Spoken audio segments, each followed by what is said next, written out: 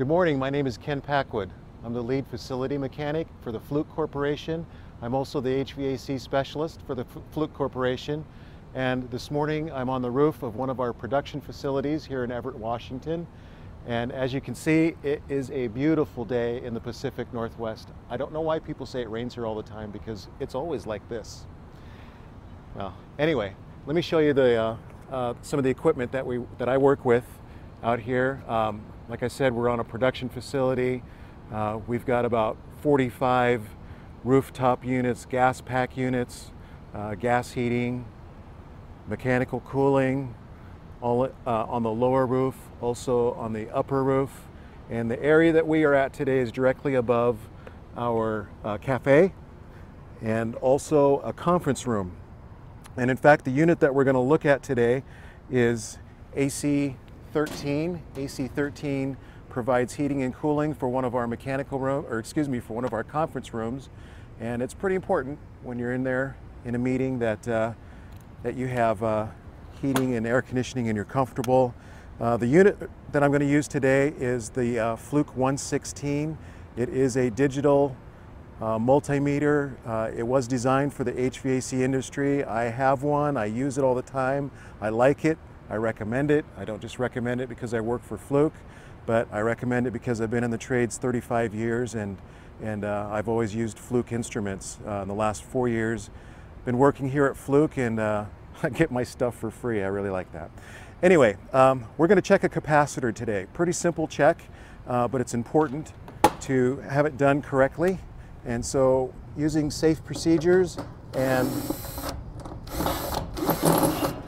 with the use of the right tools, this simple check can be done pretty quickly and pretty efficiently. I have two compressors right here. I've got an electrical cabinet here.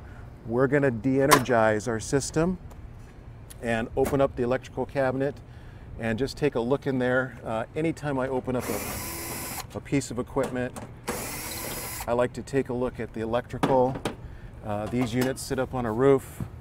They are used a lot, and I like to just go through and check all my wiring. I'm looking for brittle wiring. I'm looking for burn marks on the wiring or on the contactors. These contactors are covered, but I've looked at those last month and I'm pretty content that this unit is in pretty good shape electrically. All the connections are nice and tight, nothing that's going to vibrate off, and so I'm pretty happy with that.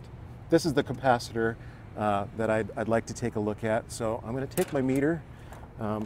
It's got a nice industrial magnet on it. I can set that right there, and first thing that I need to do is remove the boot that covers the electrical connections on this capacitor, and then I'm going to remove the spade connector from one side of the capacitor. Notice I'm using insulated tools. Even though this unit is de-energized, these capacitors are designed to store energy. So first thing I want to do is I want to dissipate that stored energy. Using my insulated tool, I'm going to short across the terminals, and that just ensures that there's no potential energy there that can affect my readings. So now that I've done that, I'm going to take my 116 meter. I'm going to go to an ohm scale. And the first thing that I always do when using any meter is I take a continuity reading. The continuity reading allows me to make sure that my test leads are in good shape, they're properly inserted into my meter, and the internal circuitry of the meter is all operating correctly. And this looks good. Like I say, I do this every time I use my meter. The next thing I want to do is I want to just check this capacitor real quickly. So I'm going to go down here to the proper scale, which is a capacitor scale, and the unit is going to give me a reading in microfarads. So hooking my leads up across the spade terminals, and I can see that I have 7.67 microfarads, and that's exactly what I want. This, I don't know if you can pick it up on the camera right here, but this is rated as a 7.5 microfarad 370 VAC capacitor. I'm looking for 7.5 microfarads, and just another check here. I've got 7.66. That tells me that this capacitor is in good shape. I can replace my electrical connections on the capacitor, replace the boot connector, make sure that's on there nice and securely, and then I just close up my unit, close up the electrical, and turn this unit back on, and we'll be ready to cool that conference room and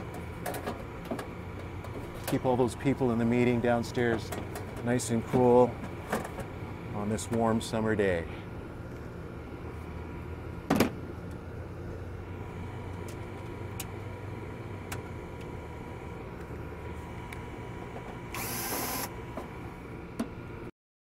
All right, there we have it.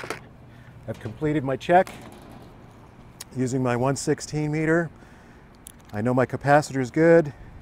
I'm going to re-energize the system, and in a few seconds that fan motor is going to come back on, and people down in the conference area will be nice and cool.